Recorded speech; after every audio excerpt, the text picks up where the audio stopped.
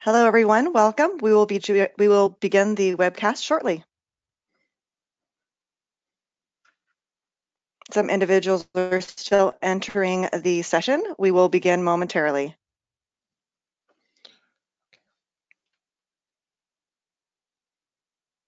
Okay, let's get going. Welcome to today's episode of StaffingTec TV, using communications data to make intelligent decisions. StaffingTec TV is brought to you by StaffingTec 2018 premier sponsor, DICE, and conference sponsors, eTechie and JXT. Just as a reminder, StaffingTec Conference and Summit 2019 is coming up in Nashville in just a couple weeks. The Blockchain Summit on day one is sold out. We have limited 2-day passes for April 11th, 10th and 11th, excuse me, that are available until April 3rd. During each episode of StaffingTec TV, we focus on one technology within the staffing tech stack. Today's most mature and successful staffing firms are rapidly building out and investing in technologies to build out their staffing tech stack. Again, today we are joined by Andrew Jones, Chief Revenue Officer of Cloud Call.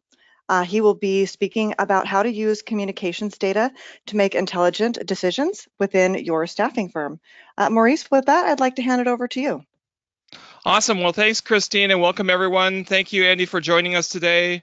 Looking forward to seeing you at StaffingTec in a couple weeks. Before we dive into things, can you please give our audience a brief background on Cloud Call, who you are, what you do, and where your company's headed? Sure. Good afternoon, everybody, or good morning, depending on where you are. My name is Andrew Jones, or Andy Jones. I work with Cloud Call. And from a background point of view, Cloud Call helps businesses turn communication into intelligent data, thereby enabling them to make better, more insightful decisions and to build better relationships with clients and get more done quicker. That's essentially what we do. You can see from the slide that's up at the moment that actually Cloud Call represent a whole load of different features to help you in order to do that. But we really help businesses and users turn that intelligent data into work that can capture what they need to get out of a system. So it's not all about just how you capture your communications and drop it into your CRM. It's just as much to do with what you do with it once it's in there and how you get it out in a way that can help you make productivity changes to your business and be more informed. Yeah, so in the past, our communication systems have really been sort of disconnected from our technology systems, our CRM, ATS, et cetera. But everything is so tightly integrated now, and it's so much more sophisticated. So tell us a little bit about how the changing communications landscape has affected the technology and methodologies that are used by successful staffing and recruiting firms. Yeah, sure. I mean, it's a really interesting question. So I'm a little bit old and grey. So I put this up to give you guys a feel for how things have evolved.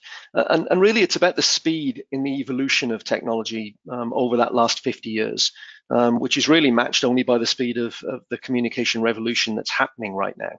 Mobile phones only appeared right in the middle of that revolution timeline. And you can see here that the revolution is not stopping anytime soon.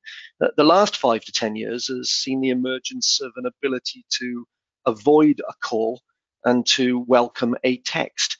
So messaging is now common parlance, and that's been the biggest change over the last 5 to 10 years.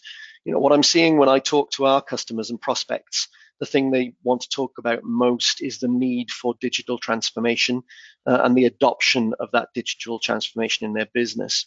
And our conversation then moves on really to what that means for the leadership in the staffing industry. How does the leadership in staffing industry embrace that revolution and make sure that they're up to speed? And what does that being up to speed mean for them when they're running their businesses? Does that help? Yeah, yes, very much so. So another question. So what changes in the industry have forced a period of digital transformation to break through? Okay, so I don't want to kill you guys with stats. I'm sure you're used to that, but there's 3 stats just to let you have a little munch on them. And they're the 3 that I find most interesting. I mean, as a baby boomer myself, I started work back in 1985 with my career, and I helped start all this really, being part of that group of people who had a mobile brick in their hand, and soon after that, an actual wired car phone in my company Mazda when I was sort of 24. I thought I was the bee's knees. Little did I know that I was actually helping to start all this by doing that. Over the next three generations, what we call Gen X, the millennials, much maligned millennials, Gen Z, and now Gen Alpha. My 17-year-old is a Gen Alpha. They've kind of taken the ball and run with it, much like Forrest Gump. They're still running. It used to be the mobile call that was freedom itself. We were still amazed. Some of us still are amazed at the freedom we get from being able to carry around an ever smaller client, make calls, take calls wherever we are. But now the freedom to some is not actually having to make a call or take a call at all. It's being able to only really do that if you really have to. And businesses and their leaderships, as far as I'm sure you're all aware, are in a battle for talent. And that war for talent is driving, the feelings that our employees have now, what they need to be able to do their jobs, what they need to be able to be the components of that revolution with communication. So, let me try and explain. We don't have enough talent. It's increasingly expensive. It's very difficult for us to find, and it's even more difficult for us to keep as leadership, as professionals in this market. Everybody is vying for that talent. The best talent is the quickest talent secured. So this service being provided to your clients in staffing is actually driving the transformation in the way we communicate. The need for flexibility, the need for mobility and agility. If recruitment businesses are to aspire, as I think we all are, to consistent growth, it seems that there first must be understanding of what this revolution is and how to keep up to speed with it. If those same businesses are then to scale, there must be understanding and adoption of the zeitgeist that is this digital transformation. Is that fair enough?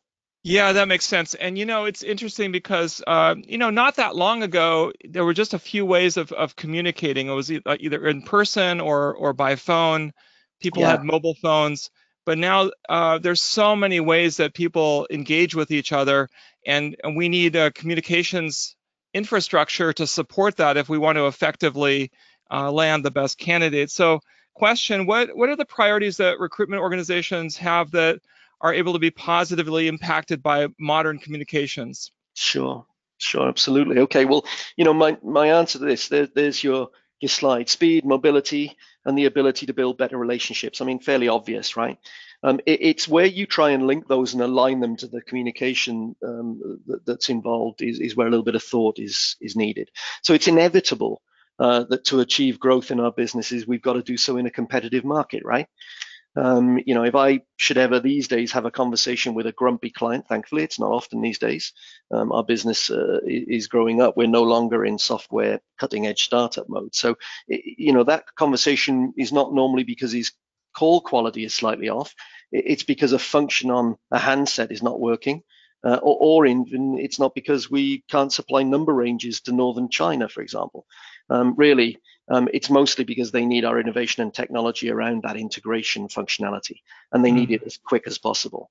They need to enable their speed to market to be faster. They can't chance losing a job or a client where a job is coming to them. They can't chance leaving a candidate waiting or miss validation and connectivity with that client in a fast enough and accurate enough way. Because to do so for this audience is leaving money on the table, right? And handing the game to competition. So technology innovation is, in staffing anyway, is now being really driven, not simply by if you interact with clients and candidates, but just as much by the speed and quality of how well you interact. And that subtle difference is really apparent. If people are the currency in which we trade and their desired skill sets are the prize for gaining that interaction, then communication and resultant business intelligence, if you like, is the means by which you stay ahead and repeatedly give yourself the best chance of winning in that competitive environment. Yeah, I like that point that you're making about not only is it how you're able to communicate, but also the quality of the communications and the speed with which you're able to respond. I think those are all factors in being able to attract. And everyone knows that staffing is a speed game, so we need to be able to get access to the best candidates as quickly as possible and communicate with them the way they want to communicate with us. So you're absolutely right. I mean, the single biggest factor that I hear from leaders is speed. Quality, yes, but not before speed. And as one of our customers, I think, if I can get this right, said to me, it was a week ago, I think, if I can't be at the table in the first place, then the quality of my hand that I'm holding is useless, which I thought was quite telling, to Yep. take the card play analogy. You know, he was suggesting that businesses like his need to be able to apply speed and volume to their ability to source, validate, and action their available business. You know, have quality conversations, have those exchanges, those negotiations, those interactions, have them on multiple devices, in and out of offices, near or away from the point of interaction with your client. Have them, but also be able to capture them and then use them better. You know, business and their businesses and leadership are in that battle for that war on talent. You know, it's, as I said earlier, increasingly expensive, difficult to find. And whilst everyone is vying for it, it is, fortunately for me, but unfortunately for your pocketbook, I would think, technology that actually enables you to do that, not just the qualification and professionalism of your skilled workforce. Yeah, and as I mentioned before, the technology is really you know, so tightly integrated now in one cohesive system. So I'm looking forward to seeing a little bit about the technology in detail here. So, okay, so let's flick you through some things so we can give you some actual views. So what you're looking at there, the term power dialing, this is all about tear sheet management, the available market that we have and our ability to be quicker in getting to it. So where can you be saving time in that action? What if your team could make twice as many calls a day by power dialing through a list of candidates within your CRM, automated by the technology that you have? In terms of where are we? In terms of initiating calls, you know, click to call. This is a term that's thrown around now as being technology of last year before. But you know, the amount of time that you can save and the increased accuracy by simply clicking on a number to begin that call, it shouldn't be lost on new users of technology. And then in terms of you know, reaching more candidates, I can't believe the speed with which we've moved from SMS and messaging one-to-one to a broadcast methodology. You know, texting 100 candidates at once to check on availability or interest, and then being able to handle the repeat inbound traffic that you get from that outbound broadcast is now the thing that most of my clients are talking to me about at C-level. They don't necessarily want to understand how, they just want to be able to do it and then be able to handle it. And it's all about that speed of collection, speed to market. Yeah, so I think this is another good point here about mobility, being able to continue to do your business, you know, anywhere, anytime, 24/7. So tell us a little bit more about how modern communications extends out to mobile access anywhere, anytime. Okay, so this is I referred earlier to the fact that, you know, we have those younger groups now. Our employee workforce is demanding of the ability to be mobile, flexible, agile, and to be able to reach and do what they want to do in various locations. And obviously, that's got to be in combination, in alignment with all the different clients they can use. So, you know, you've got iPads and various devices that belong to the mobile phone classification, PCs, soft phones. The always-on mentality is an increasingly common term today, although if you're my wife, that always drives her nuts. She'd rather I wasn't. But nevertheless, we are. And whether we like it or not, and are ready for it or not, we're now required to be leaders that show flexibility, deliver that flexibility. And why wouldn't we? You know, we're increasingly enable our employees to be interoperable. And with it, as leaders, custodians of our business, we immediately present ourselves with another problem, and that is, you know, how do we show that flexibility and deliver that agility and still be able to capture those interactions that happen on multiple devices using multiple applications in locations that are effectively remote from your office? And the answer is, being able to deliver mobile calls and text from anywhere at any time, having the mobility of what you would normally see in an integration with a CRM on your main screen at your office. So it means we have to consider providing, flexible mobile texting and calls alongside that deep integration wherever people are. So it's about security and interoperability.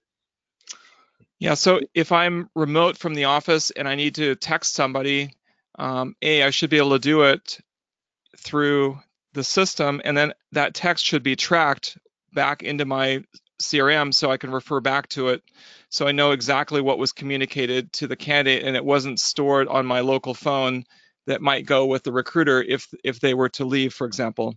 So I knew we should have been offering you a job, Maurice, right? Absolutely, right? So, it's not just being able to do that, but you want to keep the strength of the brand identity wherever your employees are by showing your company phone number and being able to present yourselves as you, even though you're not at your main office or from your office network. And that's for both outbound and inbound calls. So you're absolutely right, totally. And again, capturing it in your CRM. Okay, so you can be mobile, you can be working on a variety of devices, you can be using voice and text, but the ability to capture that, drop it into the right place in your CRM, never missing a conversation, is what we need to do to keep up with even the basis of technology at the moment. So, access and store all information in one place at any time. And wherever your team is, make sure your interactions are caught and dropped into your database CRM ATS. Yeah, what about support for inbound calls that come in? One of the things that always takes time is when somebody calls and then, okay, I've got to look up your record. I mean, how do you support inbound calls that come in and pull up records so we can get right to the data that recruiters are using? Okay, so in the same way as you've got click to call, where you'll click on a number and it will bring up the record that you're calling out to, it's exactly the same inverse. So if you've got a call coming in from a DDI that's actually stored in your system, then it will bring up that record on your screen so that you can actually be working on that at the time you take that call. And to be honest, it's a heaven sent thing when actually your account management teams can actually start a conversation strong, as it's written there. Inbound notifications pop up. Staffing is a conversation and relationship industry. Recruiters are continually working in building those lasting relationships with candidates and clients, and there's a lot of value that goes into that. So we want to improve the candidate experience by making sure that inbound conversations are more meaningful, knowing who is calling and what has gone before, and being able to bring up those records is a valuable way of making sure that you build and then keep that lasting relationship. Yeah, I agree. That really improves the quality of the relationship, and it shows Totally. that you're on top of things. When the candidate calls in, you greet them properly, and it shows them and demonstrates to them that you're a staffing firm of choice, that you're the kind of company that they would want to do business with, because they will have multiple choices and they will make a decision about who they want to do business with. Yeah, so I was down in I can't remember where I was, Georgia or Atlanta, somewhere in the last at an event in the last month and a half, Georgia, I think, right?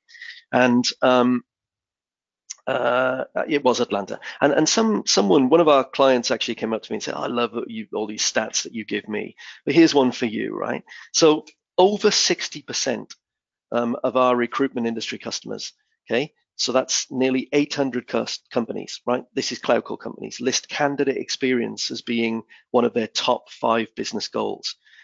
Saving time in the process, sure. Giving back time to clients, absolutely.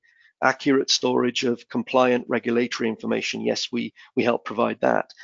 Maintaining supplier identity in the candidate experience is another, but building better relationships with our clients is the thing that they actually list as being the thing that adds most value in keeping their client for longer than just one interaction. Mm-hmm. Yeah, I think that's really great. And what's interesting is, as I look through this, every slide, it just reminds me this technology saves time, and all of this makes that recruiter more productive, because they can those moments in time when they're actually on the phone talking to a candidate or talking to a hiring manager, that's when they're adding the most value. And so when they're dialing or misdialing or looking up phone numbers or pulling up records, all those things don't bring value to the client or to the candidate. And what you're doing is you're really focusing the recruiter's attention on the highest value activities. Sure, it just wastes time otherwise, right? And look, we Yeah. can all do that. We all waste time every day. So, without being clever about it, one of our things here, our moral compass, right, if you like, is to actually not not create software for software's sake. Mm-hmm. And unfortunately, we learned that very early in our time. We want to create software and develop that software that people need to use in the market that talks to the needs that are there. I know that sounds cliche, but it's so easy as a technology company and one that's at the sort of cutting edge of driving this forward to actually build software and deliver it to the market that we think should be in the market. That's not what we do. And that's why you can see us really trying to focus down on the things that will save time and align with things that improve productivity and not just go straight for a profitability hit. That will come if you improve the internal productivity within Yeah. the business. So talk to us a little bit about how management styles and can evolve, and how we can use communications to make staffing firm operations and management much more sophisticated than traditionally. Yeah, that's a good question. Very good question. So, till about a year ago, I was displaying prehistoric leadership myself in one respect. That's according to my 20-year-old son who tells me that is, right? I like So, that term, prehistoric. yeah, prehistoric. Well, yeah. So along with, my exec colleagues, we'd wander around our business complaining at the number of people looking at their mobiles when really they should be working, right?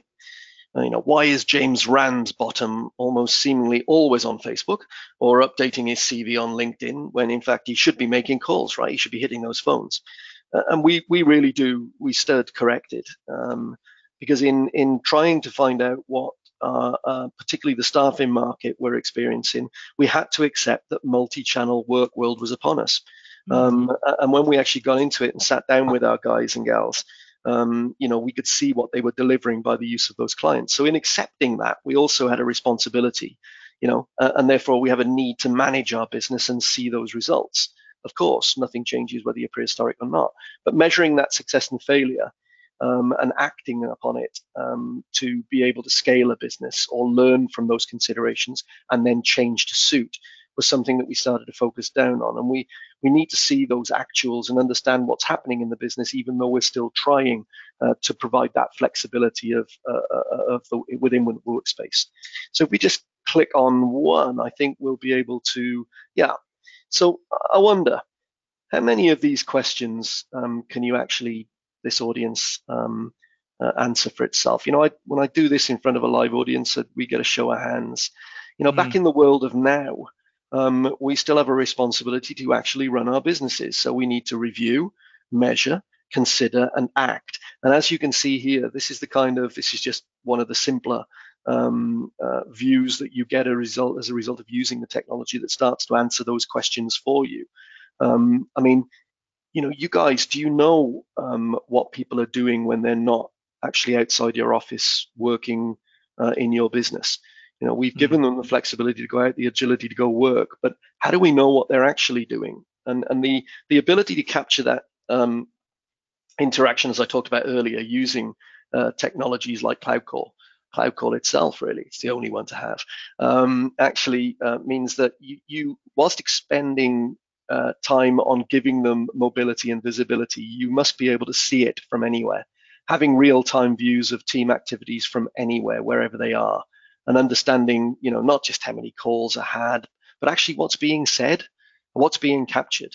That's the real intelligence that gives value to the data that is the net result of communication. Yeah. Does that answer that question? Those charts were amazing. And I'm looking forward to hearing what you have to say about live call monitoring.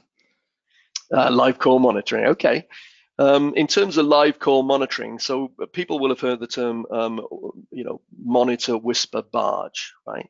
So in our business, we spend a lot of time eating our own dog food, I think is the old term, living in our own world. So we play with the sales teams. We help in our training to use our own technologies to be able to listen to call recordings, to listen to live conversations, to think about how that data is being captured. And then we go the other end and see that data in the system to be able to see where, in fact, that data is at any time in any one place, so that we can then work out how we extract that from the system to give ourselves the intelligence. So, your CRM and your ATS, if you don't consider it your lifeblood, then actually it's probably the vessel in which your lifeblood is carried, right?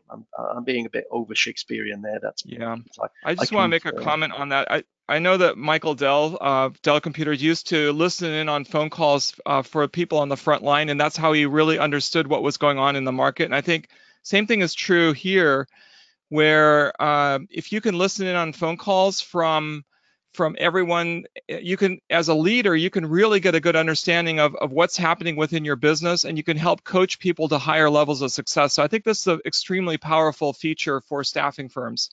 I make it, whenever I go and see a client, I always ask if I can go and have half an hour on the floor.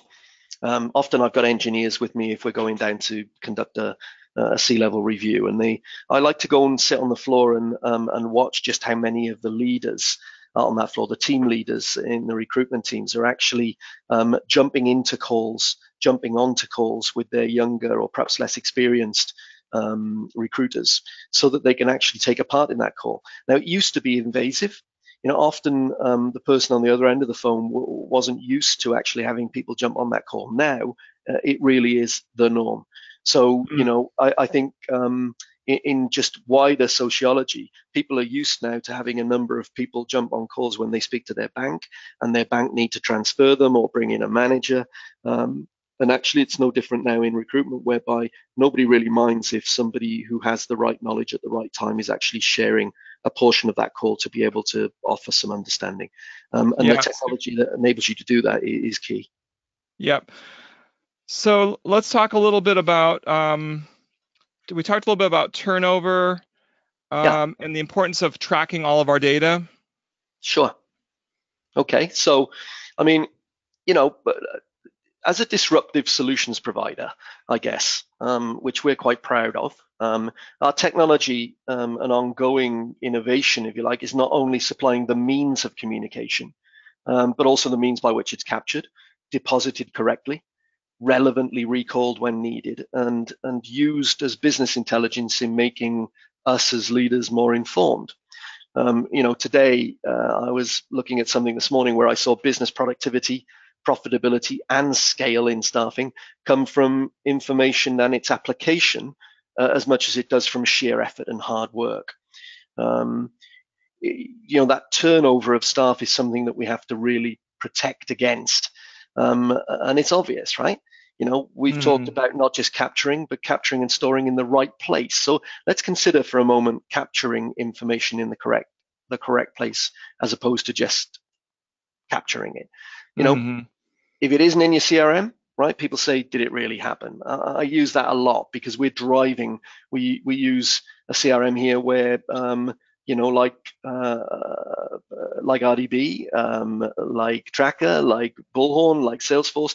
These are complex things for people to live in every day, but the complexity delivers a net result. So for communication transformation and automation to be truly effective, you actually have to have the data to work with. So the data input is key. So, it's not simply to exist or populate fields, but be able to intelligently call upon past information, period comparison, trend analysis. The list of uses is endless, all in the pursuit of business progress, right? But the raw data has to be captured and has to therefore be available. Otherwise, you can't work magic with your CRM. And that really is, we play a lot of time talking to people about making sure that they capture it and then drop it into the right place so that it's evident and usable. Yep. Yeah, people will come and go within your organization, but the data will be captured in your system of record using this approach. Yeah, and we spend a lot of time really thinking about where we drop it in. It's not just let's drop it into a note section. It's where we drop it in and how we drop it in that changes our front end development in how we capture that information. And there's a long way to go before we reach the ceiling in terms of the way we can affect that. Awesome. Well, you know what? This has been fascinating, sort of taken right to the cutting edge of where we are with modern communication. So walk us through the ROI. I'm curious to hear a bit more about this because it's clear that the ROI is super high on this approach and this solution. Yeah. So, can I use a real example for you guys, right? So we've talked about capturing the interaction. We've talked about routing it into the correct place in the CRM. We've talked about the ease of recall and relevant business intelligence presentation. But let me give you just a real example from yesterday.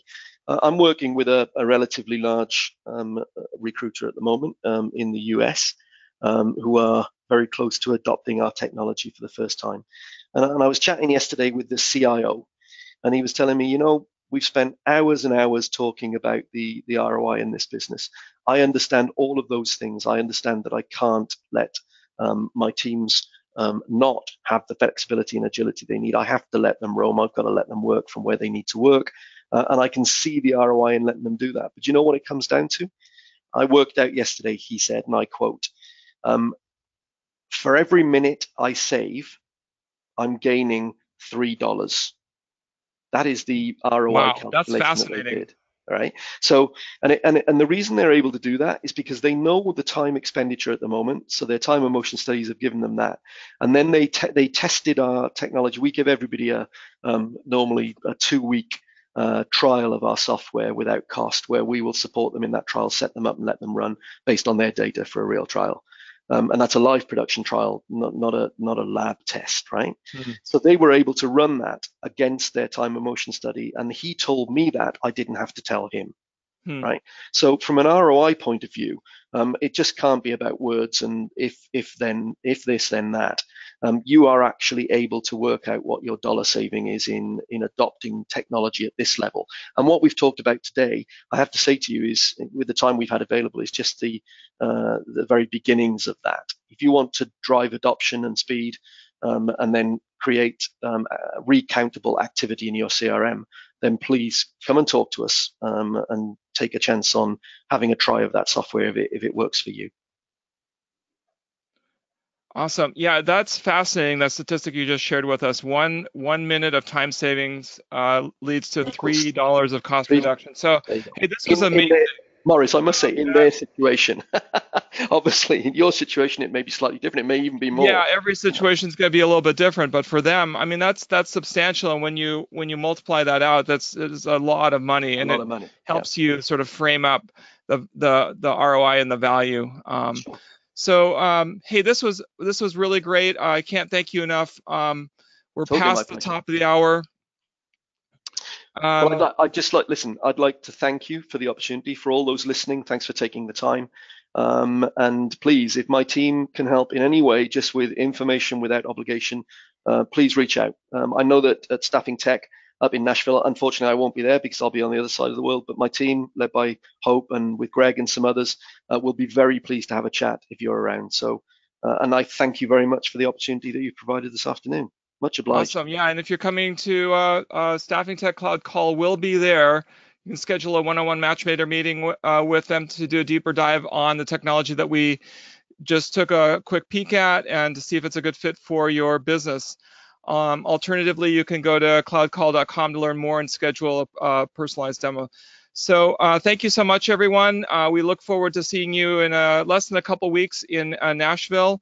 And coming up on Tuesday, April 2nd, 9:30 Pacific at 12:30 Eastern, we'll be joined by Josh Barrett, who's a director at TextUs, and we're going to be talking about text messaging and communication. So thank you, everyone. Thank you, Andy, and we'll see you in a couple weeks. Bye-bye. Have a good one, guys. Bye-bye.